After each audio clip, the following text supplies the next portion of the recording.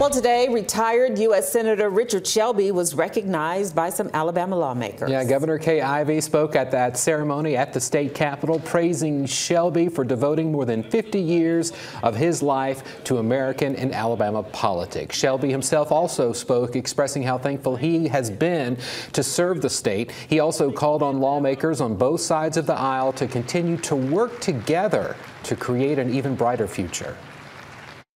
I've always thought we're in this together. You know, we're all citizens of Alabama, all the people.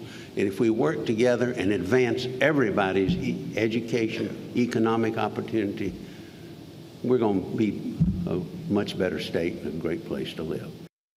Shelby, thought of by many Alabamians as a statesman, retired from his job as U.S. Senator in January. He says he now plans to spend that retirement at home with his family in Tuscaloosa.